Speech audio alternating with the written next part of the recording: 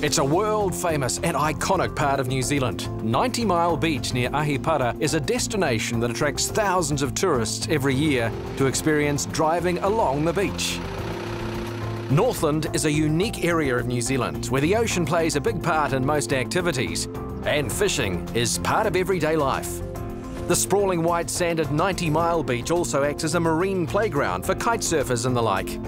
It provides the backdrop of our course tour stop, where we pay visit to the stunning links of the Kaitaia Golf Club. It's a unique course that has its own distinct history.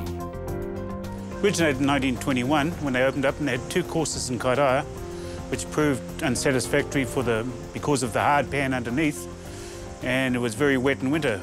So they decided to come out here to Ahipara, and in 1964 they moved out here, and there was a guy, Goldie Wardell, who was a course manager in those days. Well, he designed the course, and he did a very fine job into making what the course is now. The history of the Kaitaia Golf Club is still evident today with the families at the club. We sort of used to own this land about, quite a long time ago, sort of grandfather and all that. I've been sort of around this area for quite a while, and I've been told about it and how it sort of functions, all that, how it was built. It made it a good golf course. Challenge. Another talented local amateur is Robert Lee. He's a proud member. I've been here all my life, and I've known kaitaia is quite known throughout New Zealand and hopefully throughout the world. And it's a great place, it's a great golf course, and we have lovely people, and I just love being here. Brett Dormer is the course record holder at Kaitaia off the white and blue tees. He loves his new home course. Well, what's special about this place is just the layout, how it's been carved out of the land, and it's not manufactured or anything. We've got the sea in the background, and you've got to see it to believe it, really. It's magical. With breathtaking views of the neighbouring 90 Mile Beach, the links at Ahipara is set on an amazing piece of land. But don't be fooled, this course is no pushover. You have to hit it quite straight. Keep it in play, don't spray it, whatever you do. You know, I enjoy the links layout, It's how golf should be played. Like, you contend with the wind and all the conditions. Yeah, they think, oh, it's not a very hard course, and then once they finish the 18 holes, they say it's one of the toughest courses they've ever played on. And that's really it's a good achievement for this club. It just shows how our club stacks up against the rest of the clubs in New Zealand. We begin the course tour at Kaitaia on a difficult par 4 into the wind. Yeah, we've got a demanding tee shot here at the 4th. Got to hit it for a narrow gap off the tee. You can't hit it too high off the tee, got to keep it nice low. And somewhere in the middle of the fairway is good. Left or right's real bad, especially if you go right. Yeah. Tough second shot, you've got to keep it low, probably from 130, 140 out. And if you miss the green either side, it falls away, or short comes back down the bottom, so it's an elevated green and quite a tough second shot. It also slopes away from front to back. The 4th is the beginning of the magnificent views at Kaitaia, and also where the golf gets tough in the wind. But you wouldn't know it as Brett makes a fine birdie on the 4th to begin the day well. Up next, one of the signature holes of the layout. Here we are on the 5th tee, par 5.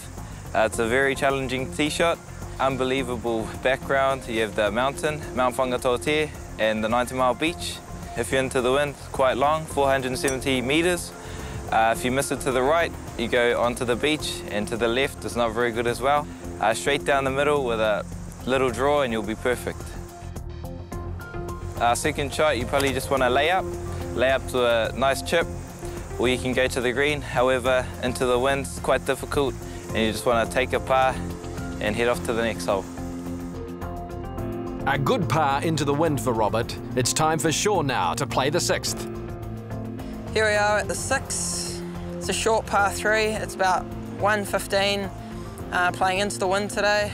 It's normally pretty easy when it's flat, but it's not today. Today I got 5-iron in my hand, and considering normally I'd hit about pitching wedge, so it's quite windy. There are 2 pot bunkers to look out for. Yeah, they're horrible. You don't really want to go in those. Most of the time you'll plug when you go in those, even though they're quite dry. And long is also a no-no as well when the pin's at the back. Sean missed the pot bunkers, but came up just short with his birdie try. Still, par's a good score when the wind's blowing. Well, time now for some local seafood.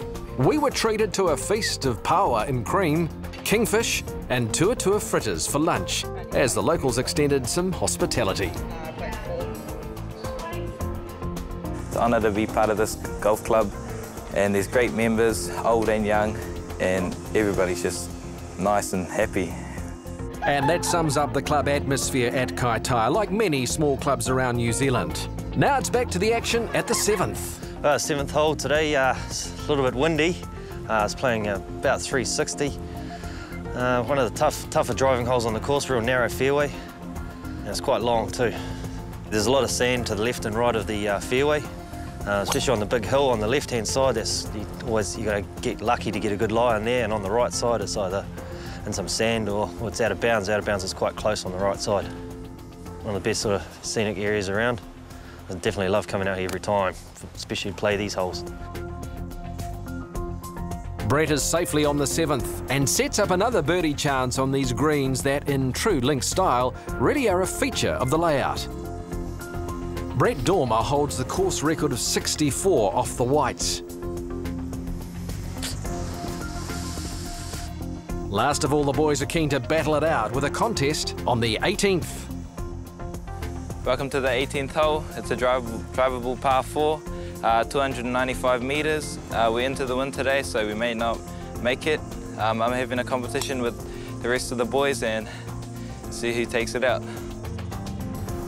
All of the boys get their tee shots away down the middle on the short par 4 that's decided many contests.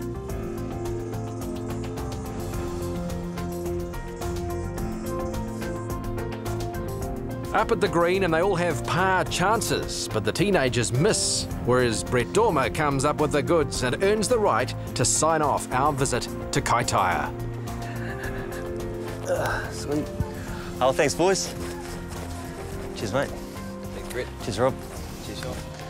And there we go, there's our tour of Kaitaia Golf Club. Hope you guys have enjoyed this fabulous links out here. Visitors more than welcome to come and enjoy this fabulous links. Here's the view, thanks. Kaitaia is affordable to play. It's only $30 for all golfers.